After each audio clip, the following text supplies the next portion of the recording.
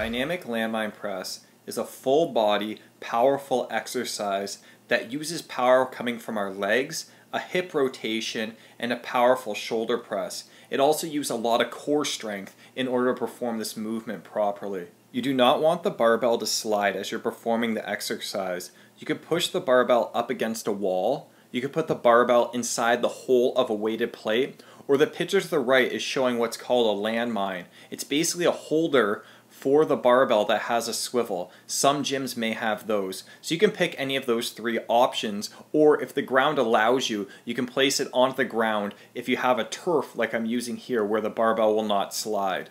If you are new to this exercise, select a light weight and focus on developing the technique. You do not ever need to go extremely heavy in this exercise. It's a power exercise, so select a medium weight and focus on being technical and moving the barbell fast.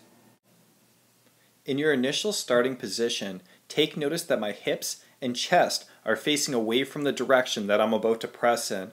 Also notice that there's a slight bend in my back knee and in my front knee. Also take notice which direction my feet are facing. The barbell is loaded directly over top of the shoulder that I'm going to press with. Also notice my opposite arm is up in the air and in front of my body. To initiate the press, you're going to simultaneously rotate your torso forward, press the barbell up in front of you while you're driving your opposite arm down and towards your back. Take notice as I finish the press, my chest is facing the direction that I pressed the barbell and my opposite arm is down and towards my back. Also take notice that I didn't completely lock out my shoulder, so I'm not locking out and jarring my shoulder.